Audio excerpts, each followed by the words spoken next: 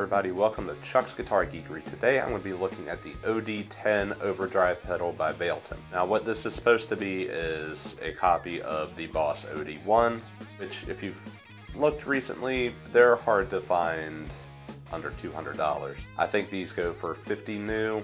I got this one used for I think $25, shipped to my door. The deals are out there, kids, you just gotta look for them. I'm using my tele partscaster with Wilkinson Alnico pickups into the Valeton, into the Bugera G5. And right now I have the clean channel set to really the volume's on max, so it's a slightly dirty, really kind of starting to push it. From there it goes to a load box into a Mooer Radar impulse response of an orange 412. So I'll start with the bypass tone, kick on the OD-10, see what happens.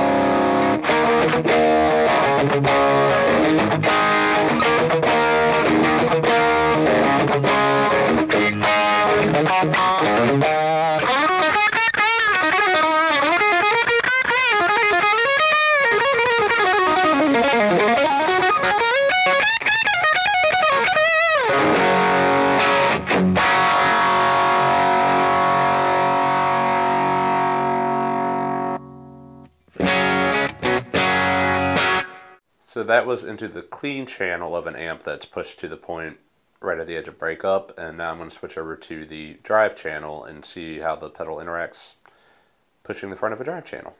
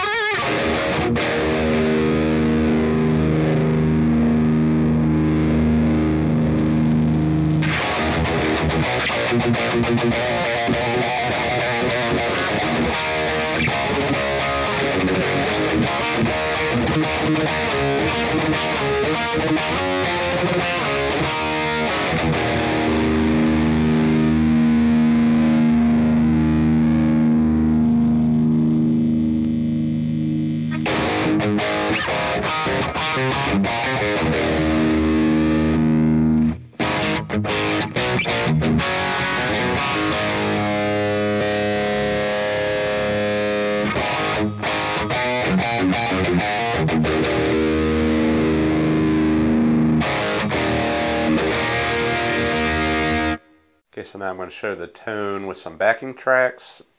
provided by my Digitech Trio, just simple drum and bass pattern, and let's see what it sounds like with other instruments.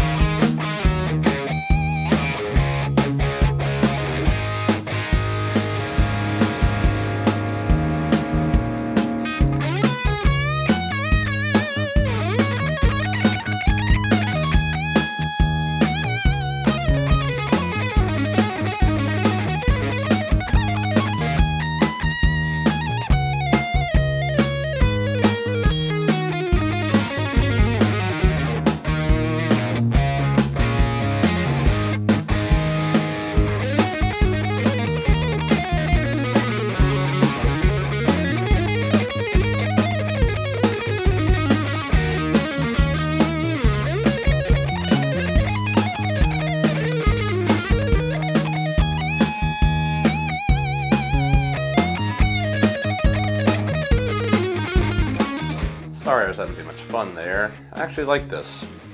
To be honest, I've never played a Boss OD-1, so I really have nothing to compare it to, but judging it based on its own merits, it definitely adds some brightness. It has a lot of gain on tap, surprisingly, but it also kind of does that thing like a tube screamer does, where it has the distorted and the clean signal coming through, which is fine when you're going into the drive channel of an amp. I wouldn't use this going into the clean channel of an amp. I usually don't with overdrives anyways. I use them to overdrive an amp, as the Lord intended. So anyways, be sure to like and subscribe.